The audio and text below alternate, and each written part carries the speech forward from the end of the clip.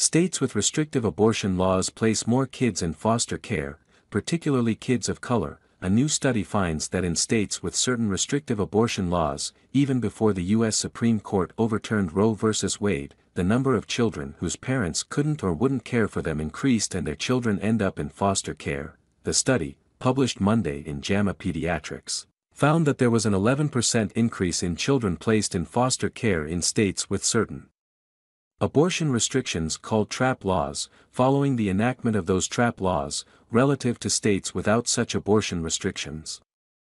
The study saw this increase by comparing the number of children who were conceived between 1990 and 2011 and placed in foster care between 2000 and 2020 in states with trap laws to those who lived in states without such laws. More than 4 million children went into foster care during this time period. Black children disproportionately got placed in foster care. TRAP stands for Targeted Restrictions on Abortion Providers. Ever since abortion became legal in 1973, states found ways to create laws that reduce access to abortion by restricting what clinics can and can't do. Often restrictions become so burdensome